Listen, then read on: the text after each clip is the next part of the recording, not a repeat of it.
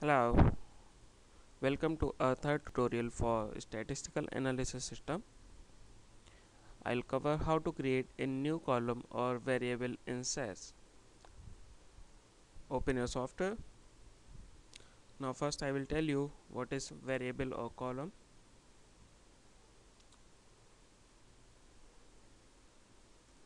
This is a library, this is a data set, and these are the columns or variables: ID, name, sex, age, date, height, weight, at level, fees. So I want a new column added here which will tell us age in months. So let's write a code for that.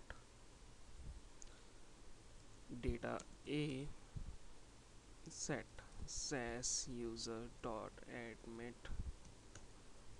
run.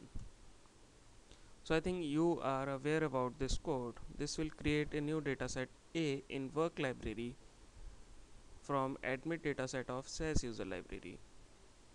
So run this code. Let's see the result. The 21 observation read from dataset sasuser.admit. Dataset work.a has 21 observation and 9 variables. Let me show you.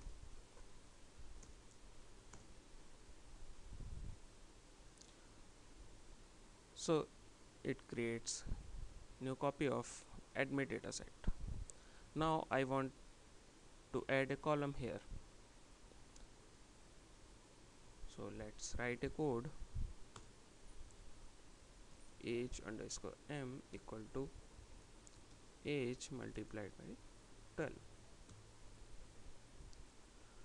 Now run this code and see the result. So it added age underscore m at the right hand side of dataset, and it is automatically calculating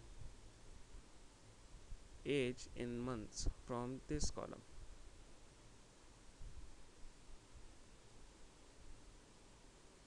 If we want a constant value here,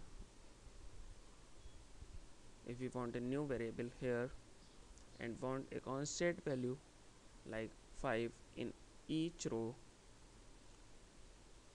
then we can write like this: x equal to 5. That's it. Run the code.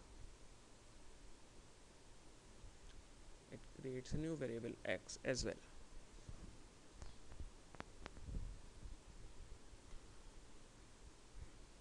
So the syntax of writing or creating a variable is, we have to write a equation. In equation there are two things, left hand side and right hand side, and this statement should ends with semicolon. The left hand side should be the variable name or column name which we want to create, and right hand side should be the value or logic which can calculate the value for our newly created column. This is how you can create a new variable in a dataset. Thank you for watching.